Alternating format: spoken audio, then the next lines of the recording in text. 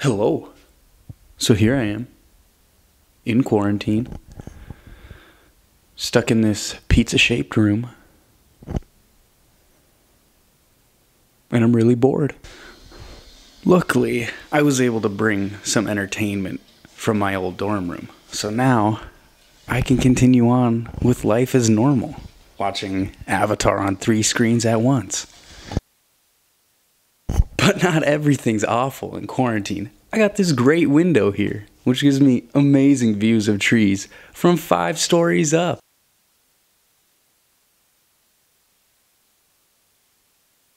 The bed here is not bad either. I mean, it's actually bigger than the one in the normal dorms.